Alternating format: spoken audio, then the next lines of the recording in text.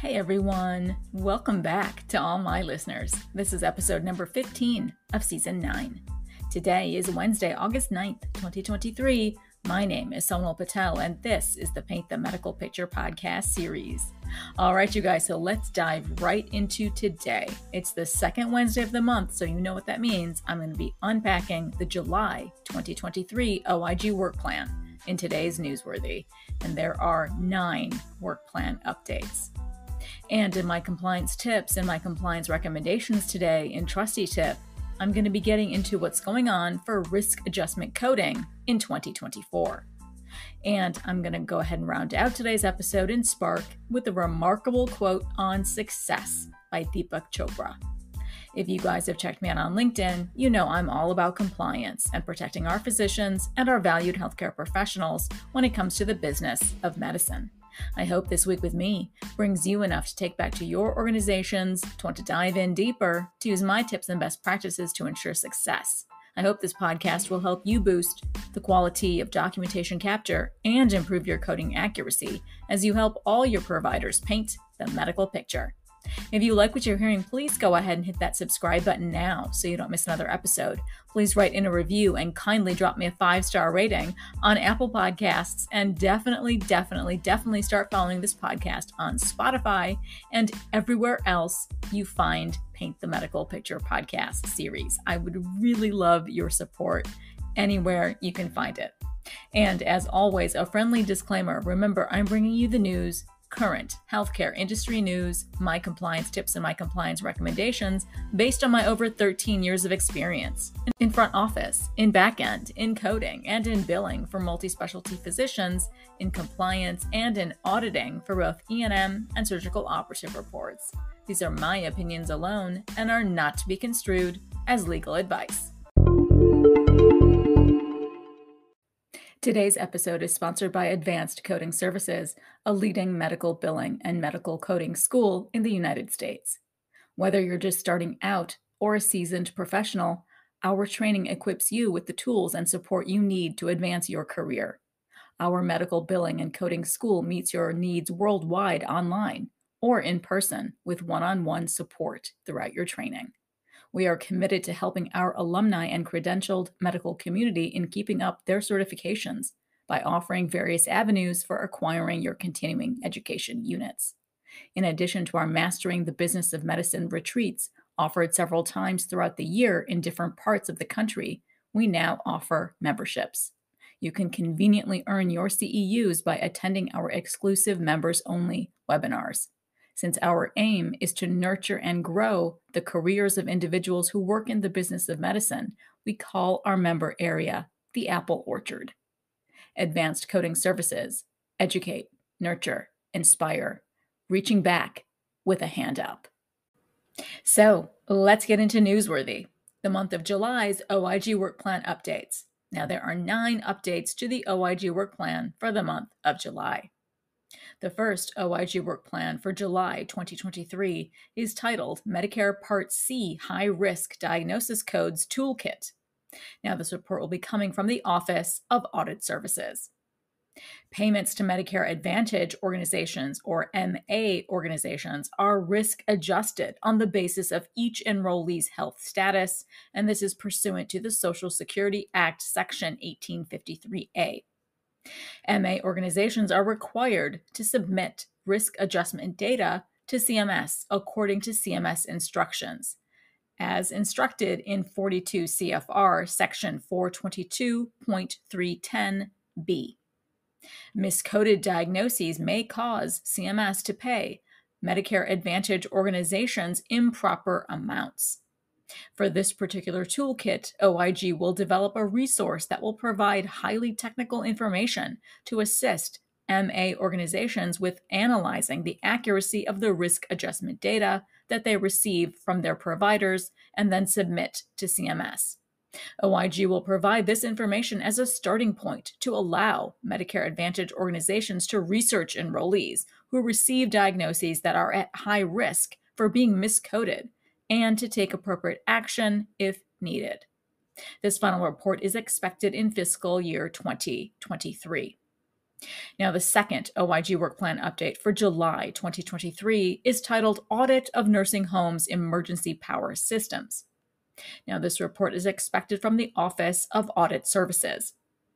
Recent severe weather events have highlighted the need for and the importance of emergency power systems for nursing homes. Nursing homes are required to provide an alternate source of energy, usually a generator, to maintain temperatures to protect residents' health and safety, as well as for food storage, emergency lighting, fire protection, and sewage disposal, or to evacuate the residents. Nursing homes and generators must have them installed in a safe location and are required to perform weekly maintenance checks. During the OIG's on-site inspections of 154 nursing homes in 8 states as part of their recent life safety and emergency preparedness audits, the OIG found numerous facilities that had generators that were more than 30 years old. The OIG will conduct an audit to determine the age of emergency power systems in use by nursing homes and whether those systems are capable of delivering reliable and adequate emergency power, including power to HVAC systems, and whether they have been maintained in accordance with federal requirements. This final report is expected in fiscal year 2024. Now, the third OIG Work Plan update for July 2023 is titled Audit of the Rural Communities Opioid Response Program. Now, this report is expected from the Office of Audit Services. The opioid crisis has impacted rural communities where barriers to treatment services limit access to care. The Rural Communities Opioid Response Program, or RCORP, is a multi-year initiative that addresses the barriers to treatment for substance use disorder, including opioid use disorder. RCORP works towards HHS's goal of ending the opioid epidemic and is supported through the Health Resources and Services Administration's Federal Office of Rural Health Policy. Now, in 2019, HRSA awarded $8.3 million to 12 eligible rural hospitals, clinics, and tribal organizations through its RCORP Medication Assisted Treatment, or MAT, expansion grant to support establishing or expanding MAT in rural communities. The Notice of Funding Opportunity outlined core activities and set 3 proposed benchmarks the grant recipients were required or expected to meet during the 3-year grant period. OIG will review the 12 recipients of RCORP MAT expansion grants to determine whether the recipients met the required core activities and proposed benchmarks within the grant period. This final report is expected in fiscal year 2024. Now, the fourth OIG Work Plan update for July 2023 is titled Audit of Ambulance Services Supplemental Payment Program. Now, this report is expected from the Office of Audit Services. Some states have implemented uncompensated care payment programs that allow ambulance providers to receive supplemental payments for services provided to Medicaid beneficiaries and uninsured patients. OIG will conduct audits of selected states to determine whether the state's claims for federal reimbursement for supplemental payments to these providers complied with federal and state requirements. This final report is expected in fiscal year 2024. Now, the fifth OIG Work Plan update for July 2023 is titled CMS Oversight of States' Preparation of the CMS 64 Report. Now, this report is expected from the Office of Audit Services. The Medicaid program provides medical assistance to low-income individuals and individuals with disabilities. The federal and state governments jointly fund and administer the Medicaid program. At the federal level, CMS administers the program. The federal government pays its share of a state's Medicaid expenditures based on the federal medical assistance percentage, which varies depending on the state's relative per capita income. Within 30 days after the end of each and every quarter, states report expenditures and the associated federal share on the CMS 64 report. The amounts that states report must represent actual expenditures. CMS is responsible for reviewing the CMS 64 report to ensure that these expenditures reported are consistent with Medicaid requirements and matched with the correct amount of federal funds. CMS works with states to resolve any questionable expenditures. OIG will determine the effectiveness of CMS's oversight of Medicaid state expenditures reported on CMS 64 reports for the quarter ended September 30th, 2022. This final report is expected in fiscal year 2024. Now, the sixth OIG Work Plan update for July 2023 is titled CMS May Make Increased Payments to MA Organizations for Diagnoses that were reported on physicians' claims but were not confirmed on a concurrent inpatient stay.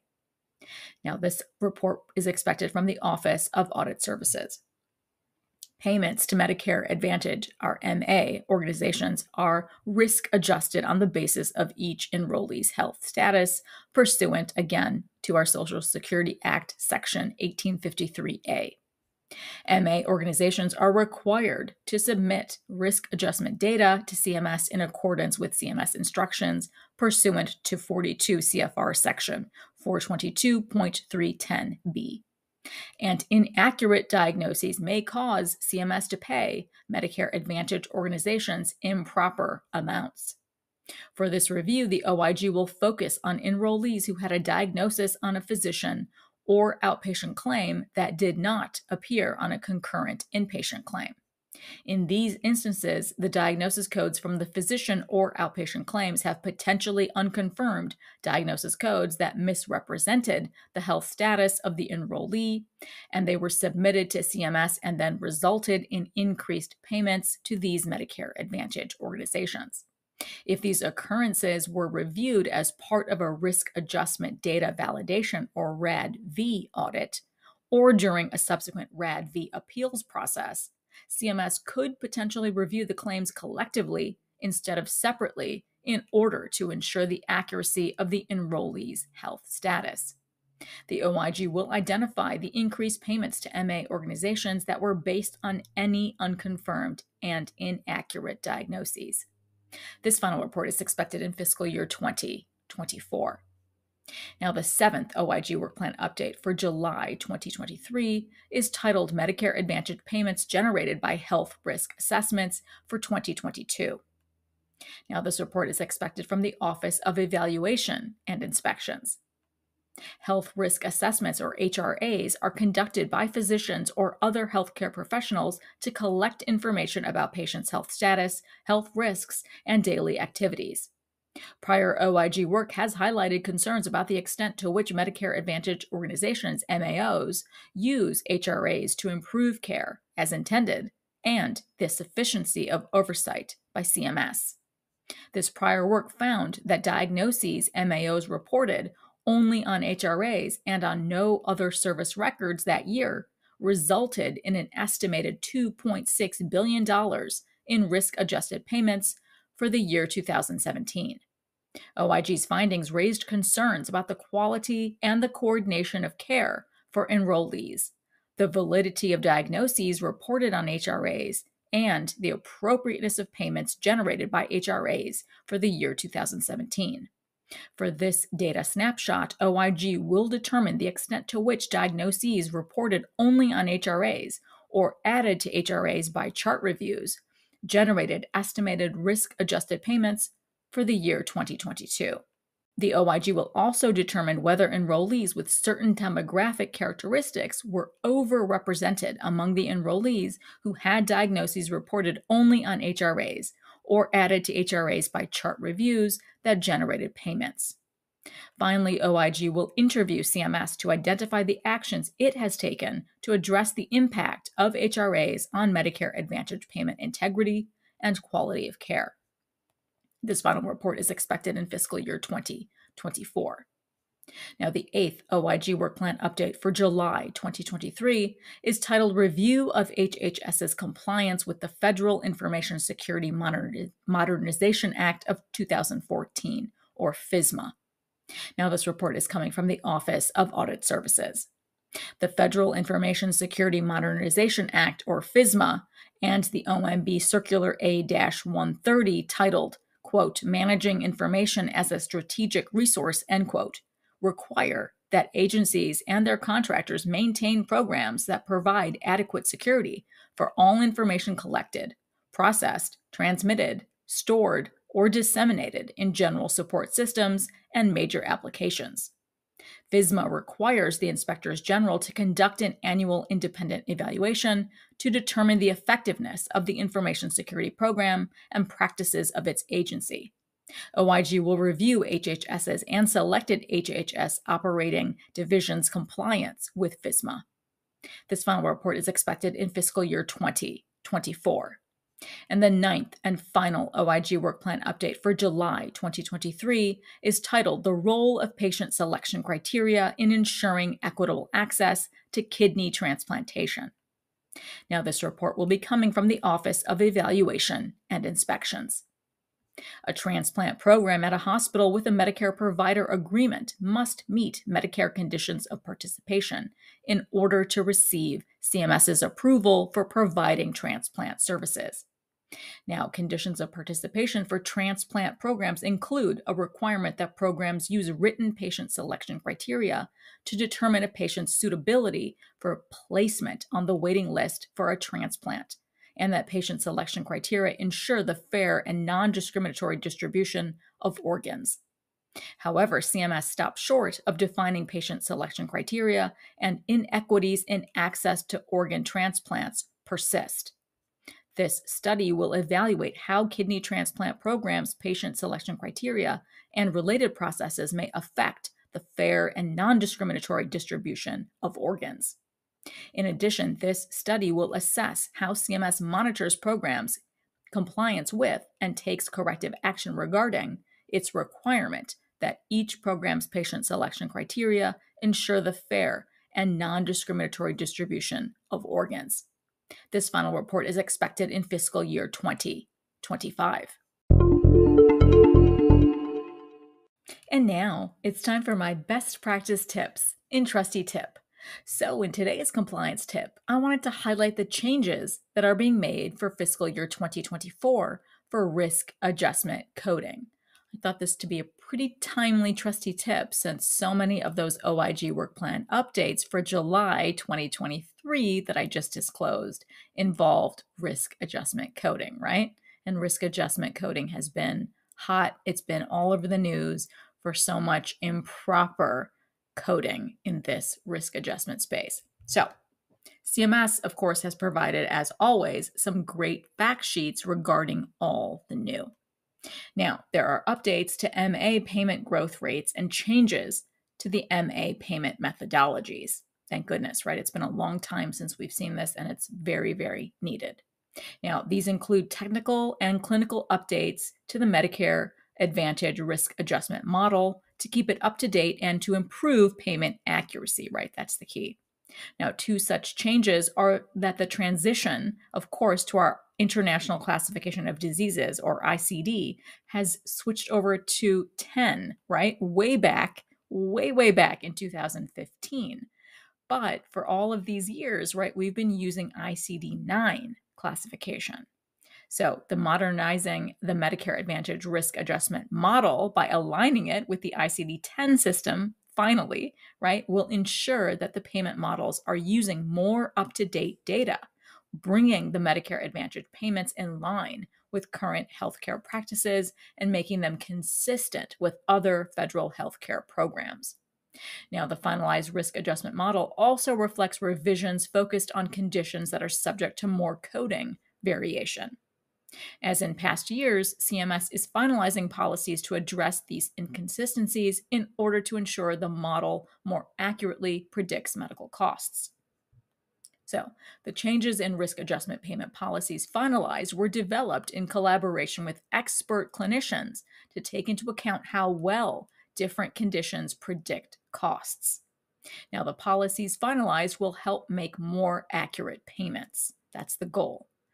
Now, this reduces incentives to cherry pick healthy beneficiaries and discriminate against sicker patients. In addition, CMS will continue to pay more for someone who is duly eligible for Medicare and Medicaid than someone who is not when they have the same diagnoses.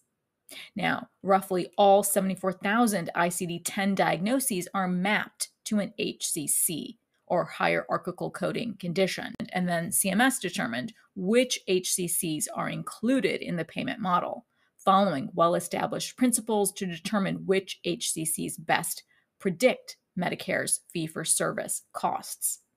Now, in the finalized 2024 model, there are 115 HCCs in the payment model and 151 HCCs that are not in the payment model.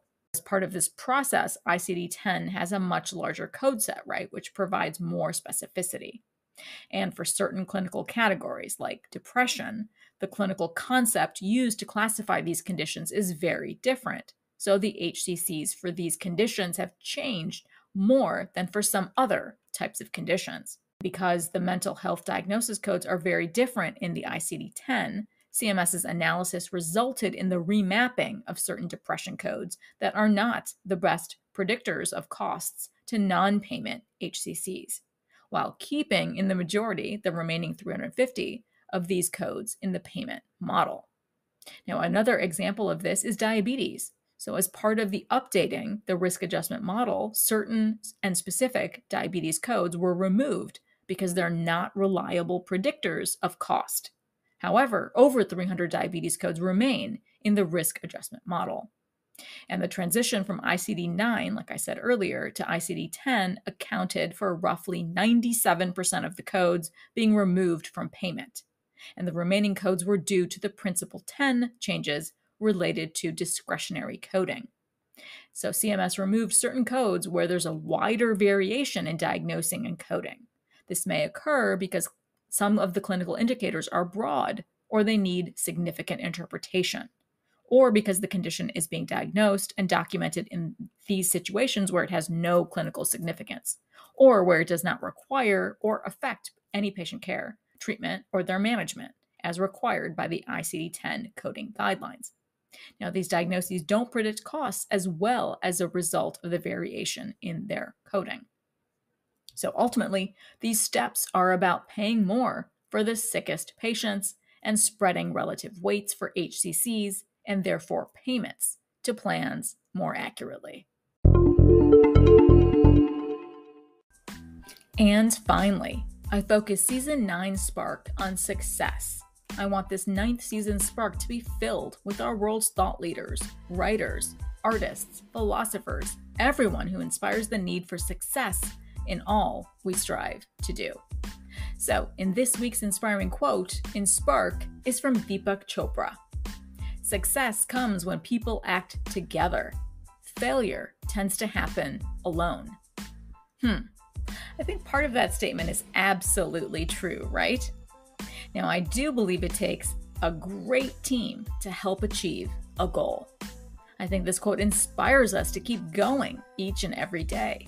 Reach out to your trusted team to help you when you need. This quote reminds us to take action together when we really believe in something that needs disruption, that needs change. I think each and every failure or misstep is instead a sign that leads us in another direction. Each misstep is a pointer towards some success elsewhere. I'm happy Deepak Chopra's spark still shines on in all of us today. So that wraps up today's episode. And as always, I appreciate you all diving into today with me. If you want more information from me, please go ahead and follow me on LinkedIn. I'll leave links to everything in the show notes below. Now, in my final note today, remember you guys, celebrate life each and every day. Time is precious, time is limited. Make sure to carve those times out for yourself to keep yourself sane and steady. Now, I'm going to go ahead and wish you guys all an amazing, happy week ahead. Thank you guys so much for listening on today's episode, and I hope every week with me brings you closer to helping your providers paint a masterpiece. See you next Wednesday.